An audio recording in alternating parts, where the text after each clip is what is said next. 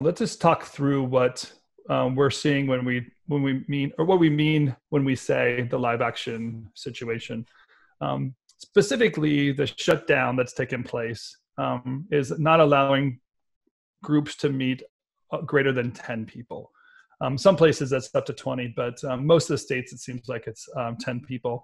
In the San Francisco area, they're in shutdown mode. So you can't even be out on the street without going directly to a store or your place of business.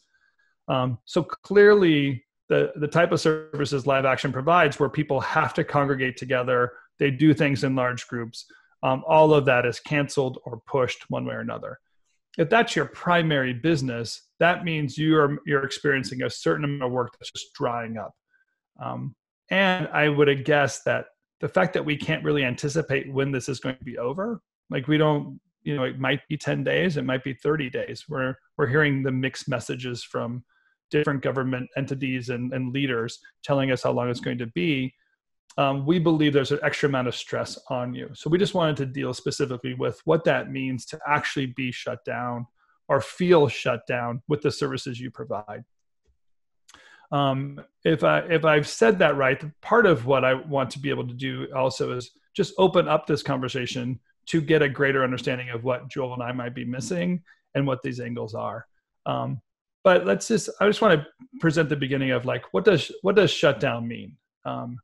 One of the things that we promote inside of RevThink is sales doesn't solve all problems. And what that means is that the issues that you have in the moment are finite. We can look at them as an overall picture, recognize the revenue we have in place, the cash that we have on hand, the resources that we work with, and know the mix of those three things in order to keep the business going, leverage things towards the future.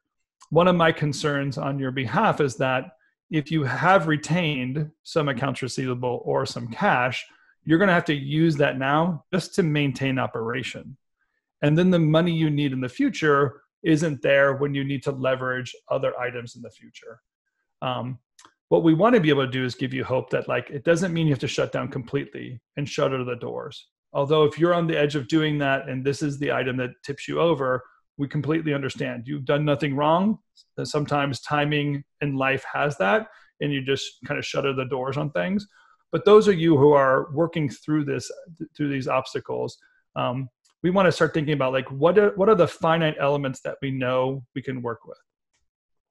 And then I'd like to have a conversation about maybe some positive attributes, but I'm going to be very sensitive because what I've been hearing and kind of just gets me the wrong way is almost well, why can't live action people just, and then fill in the blank, just turn to augmented reality or simply, adjust to the changing needs. Well, these changing needs are 48 hours old for some of us. We weren't at all expecting them. It wasn't a long-term strategy that we're playing ourselves out, and there's a practical reality of what's going on. So to be able to talk about some practical stuff for you and then give you some understanding of what to do with it, I'd like to try to do that, or let's just say begin that conversation in the next 20 minutes. Joel, what are your thoughts on where these business owners are? Well, I like that you were being sensitive, first of all, let's not be glib with each other. And also for those of you out there that are in animation and motion, yes, clearly you're in a place where you do have an advantage over live action people that have to bring together crews and bring people together, and social distancing obviously doesn't make that workable. I think I'm seeing this question that Diana Dixon, you just posted this note here, and this is a very real example, right, Tim? I don't know if you saw this. We have these two potential shoots we've been asked to do where they might be canceled or postponed. Is there any language that you recommend to get paid up front? And, generally speaking, the problem is, even though you might have a piece of paper, what does that even mean? It just means that the client could say, well, sorry, it just didn't work out. Sue me. If you want to take me to court, I guess you can. So even getting the language in an agreement doesn't guarantee. Now, to your point, Tim, I will say this. I learned the lesson you're describing the hard way. And that is, we have costs that we can control, such as our people, our equipment. Maybe some of us can control our rent, other expenses. And then we have something we can't control, and that's called sales. We can influence sales, but we just can't control it. And I spent many months back in the day when I was running my studio, always waiting and hoping that it was going to come back like the good old days. And it never came back. And I got stuck with, shall we say, hundreds of thousands of dollars in debt. And so the decision points for companies become very important. But let's talk about some of the strategies for what should a live action company do, and what would be some thoughts for how they can respond. Okay, sure. Let's talk about projects that are being canceled and being canceled. So let's just start with that.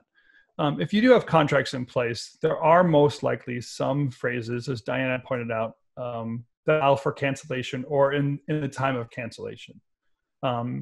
If the contract you have is with a large corporation, it's possible that corporation carries insurance. So don't be afraid of what it means for you in your relationship, and as if it's coming out of their pocket directly. A lot of these corporations have insurance for these reasons, and that insurance should be covering some of those costs. So read your cancellation clause, be very proactive with that client. Maybe I should say this, be very graceful with that client first, gracious with that client first, in that recognize there's an opportunity maybe to postpone that live action shoot. And though it might kind of put a little bit of crunch on you in the meantime, if you can move that shoot to a future date, there might be an opportunity in that engagement of postponement to ask for your fee up front. Say, hey, I know we've engaged together. We have this cancellation clause. Instead of exercising the entire cancellation clause, can we just receive our fee for the live action portion of it, the production fee for it, and leave the costs that are accrued to a later date, 2 or 3 weeks out from now? If nothing happens in 2 or 3 weeks, we will open up the cancellation clause and basically pursue the rest of it.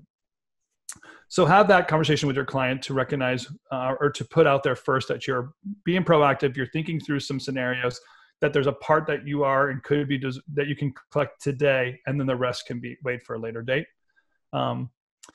Cancellation isn't easy. You're going to have to approve some things, and some of you might not have a cancellation clause. Some of you just had the idea that you're going to do a shoot and get paid for it afterward, and you didn't receive any money up front or weren't entitled to any money up front.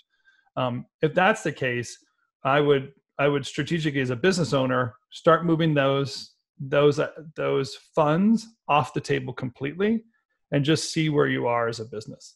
Recognize that money and those projects might not ever come back. And if they do, it's a brand new project for you. And the timing is going to be new, and the deliverables are going to be new, and the costs are going to be new.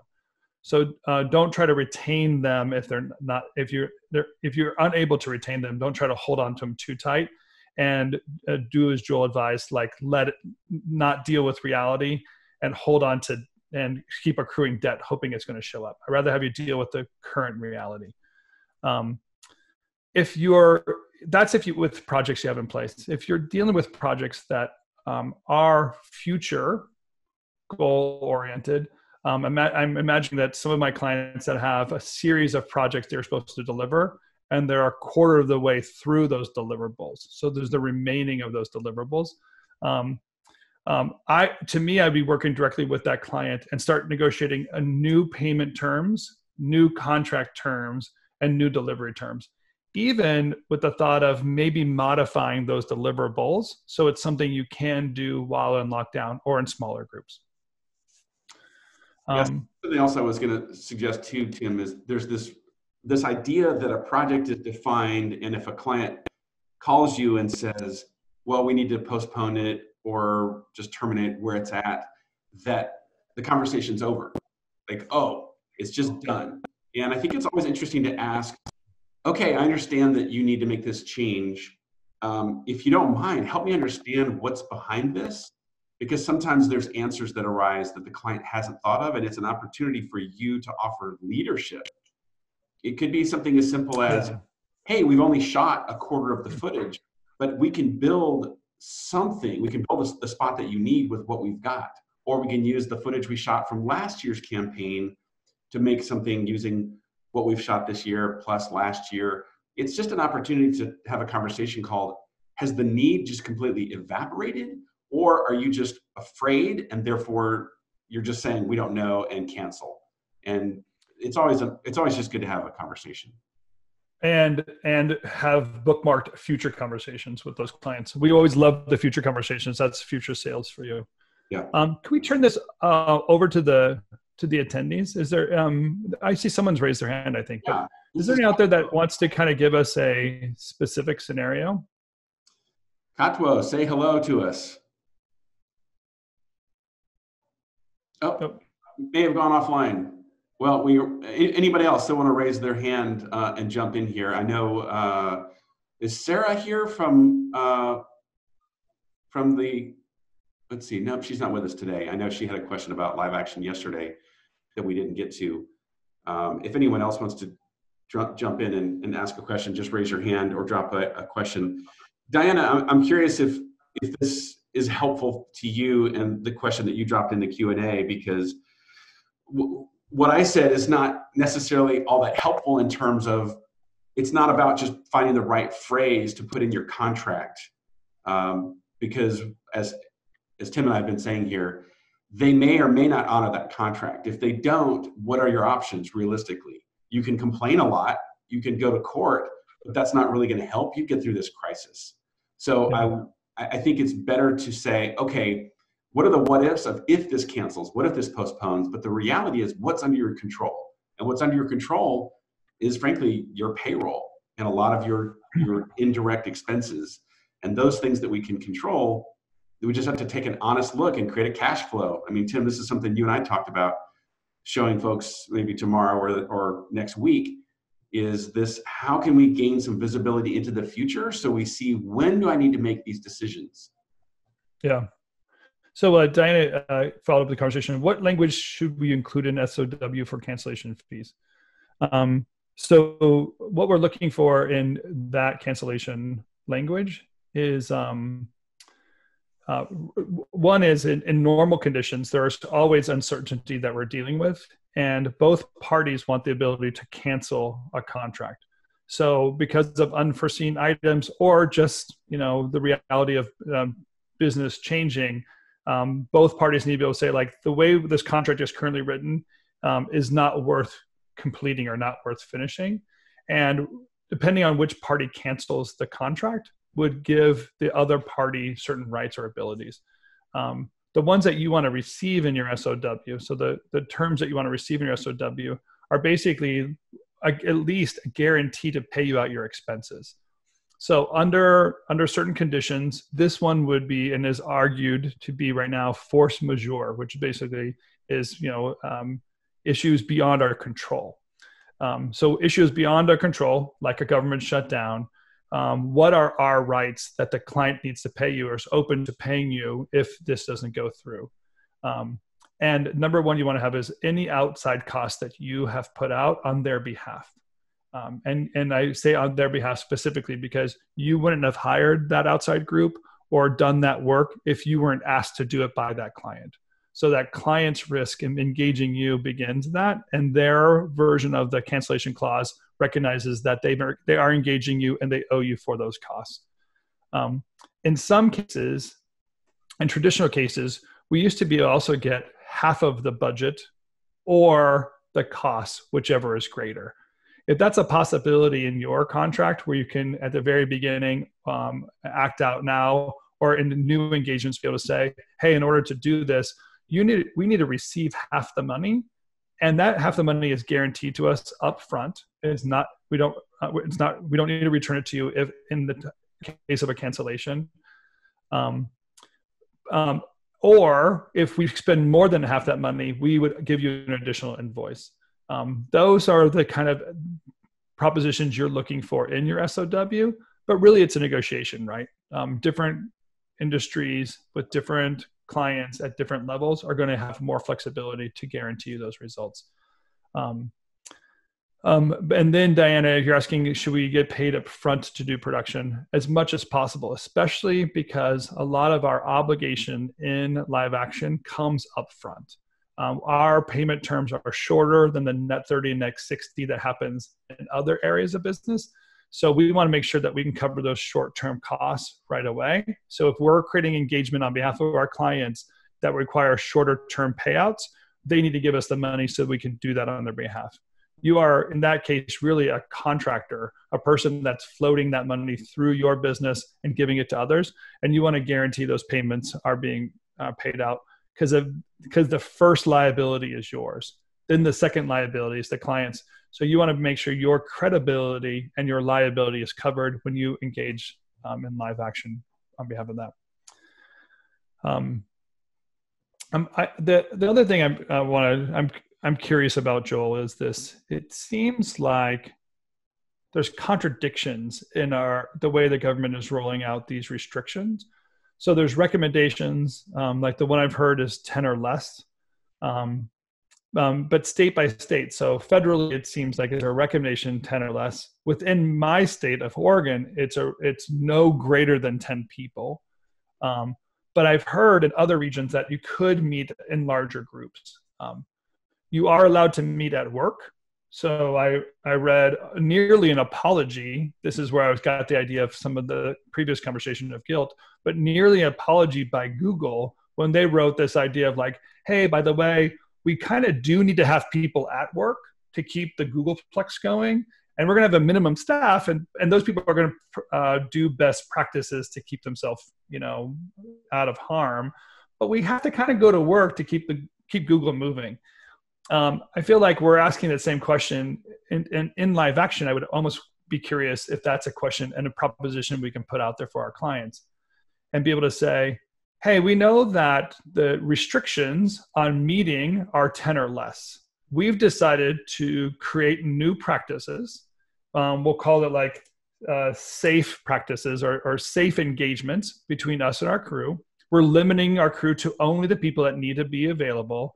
That crew have been, hopefully tested in the future if the test's available, but at least basically practicing these certain recommended practices. So when we show up together, we believe that we're not passing the virus between us, but we can still get your work done. And to be able to write out those rules of engagement, to understand that it's there, that you're doing your due diligence to make it happen, and you can meet requirements using that minimum structure. I believe there is still work out there for live action. We might just have to think through what the protocols are to get there. But I'd be curious if how people would feel if they implemented those protocols, if they believe they can get people to show up. I think that's a really interesting question. And here's why I think it's maybe interesting is when you think about the long term. I know we're just in crisis mode, but I'm already starting to think about what's life going to be like 3 months, 6 months, 12 months from now. And if there's the possibility that this virus, there's not a vaccine, maybe it's not a traditional remedy. If this virus comes and goes, maybe a year from now, what if it pops up in India? What if a year from now it pops up in South America or something, right? And maybe we have to just deal with it. Clearly, there's going to be some sort of set of policies or guidelines that we as businesses will use to interact with each other.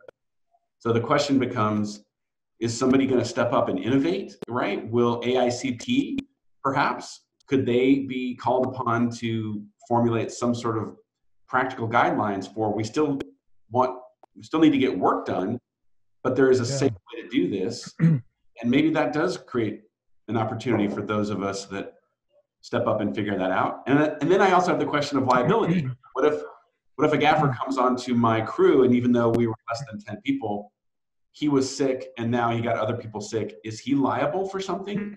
I don't know. Yeah, I think those are the things that we don't currently have in place in the government and insurance policies. And in a way, like I feel like some of this reaction is to say, oh, we're not prepared. We don't know who's liable in a situation. We don't even know who's caring in situation. So we're looking to protect people from blame and have a social contract within our economy that allows for things to take place. And the pieces that Grace needed to function regardless of contagion that happens out there. But I do like this concept might sound kind of funny, but like there's this idea of safe sex and we know what that means. We know what that safety practice is. And that's passing one virus or bacteria onto another person. So there's clearly an understanding, a global or at least a social understanding of what that would be like. In a way, like I just wonder what might safe engagement be like in business. So what is required minimum? How do people have to practice to be in the core group during a situation like this, in a core group together where everyone's committing and almost contracting with each other to follow certain principles and practices and not go out of those practices? And if so, you can be part of this core group, and it's a safe group. It's a safe, cloistered group of people, 5, 6, 7, 8, 9 people that can get work done. Yeah. I think there's something in that, Joel, that allows people to start practicing again and to use some language that gives comfort to the clients and comfort to society, avoid the shame, avoid the guilt, and getting work done. Because like I said, Google saying basically like, we have to work. I kind of want you guys to recognize that you can use the same words. Well, we're about 2 minutes from this second half hour when we're going to wrap things up. I thought it might be good just to mention this Q&A that came in from Jan at Think Mojo. Jan said he had to bounce, but he wants to watch the replay later. So we got to remember to get these replays up. But he said, what can we expect from our production insurances? And I thought, you can expect them to fulfill their obligations. I mean, they're in the business of bringing remedies when if these things happen. So what beyond that would you say, Tim, that you can expect? Well, yeah, I would. One, let's look at our insurance policies to see if there's force majeure, the ability for cancellation. Hopefully you have some of that in place for projects that already got started. It's rare to have that in place if you haven't started a project. But let's just look through that. I'm sure there's going to be a lot of lawyers that are busy out there solving these problems, but reach out to your lawyer and ask what your rights are in that process and begin filing that paperwork to get there. Be first in line if there is something to put out there. But in the long run, Jan, I'd also say like expect production insurance to have new clauses in there. In fact, force majeure might be taken out of a lot of situations in the future, or there'll be exceptions to pandemics because insurance policies obviously can't be paying this thing out every 12 months with the latest virus that comes. So in the future, it's probably going to cost us more if we want to insure against something like this. Or it's going to be removed altogether. So just start expecting that. And that's why I think in practical reality, the thing that you can control is how you practice your day-to-day work and how you position yourself in the marketplace to be a safe environment for people, how you deal with people that are infected with COVID or whatever comes up in the future so that you have a method and a process to deal with that. Obviously not avoiding shame, but to know that that is a concern for others and you can protect one another from that. That's great. You know, really, Joel, I just wanted to start the conversation. I know there, we identified live action, but there are probably more smaller segments that are dealing with drastic shutdown. We have a client that only does live events. Like that's all they do is live events. So you can imagine from Coachella to the Democratic National Convention, nothing is happening in those areas, and those adjustments and what those projects are and how they're going to deal with their future. And that segment is small as well. And we're giving them similar advice. I don't think we have all the answers. And I just want to be honest with you. Joel and I are processing out loud, wondering what the questions are and thinking through solutions. But we really want to hear what your concerns are. What is sitting on your desk, and are there specific things that we can help you process? We'd be very open to it. So thanks for just having this conversation with us. And we wanted to just open up something for you all directly, that you know that our thoughts are with you and we know the stress is real. We are going to start opening up RevThink conversations, one-on-one and group conversations, and we'll keep you posted.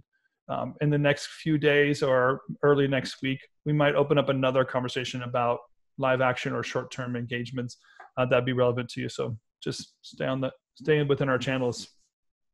Yeah, thanks, Tim. I'm going to just do a quick mention. There's a separate live stream tomorrow, so I'll just bring up this little screen here so you can see it. So Tim and I are going to actually walk through, give you some of the concepts, like what are the actual strategies for proactively running your creative firm. And these apply to good times, not just bad times. So that'll happen tomorrow. It's at a different time. So just watch the Slack channel. If you got questions, if you're looking for the link, it's in the chat here in Zoom. But Tim, thanks for jumping on this call today and answering some of the questions around live action. I can't wait to tomorrow. We're going to really go through some of the principles and bigger ideas that I hope will inspire people. Yeah, this conversation tomorrow, too, I think we're going to talk about some of the timing issues that people are dealing with. So stay up to speed on the channels and listen in. Thank you all for being part of this. We appreciate you supporting one another and being part of this community. You are all great, and you are making a difference. I can see it happening in the numbers. So thanks for sacrificing on behalf of the greater good and dealing with this stress on behalf of one another in the community and your employees that are depending on you. We really do appreciate you doing this for them. And keep those song suggestions coming. We'll pick one here shortly, and we'll see you tomorrow. All right. Bye-bye. Thank you, Joel.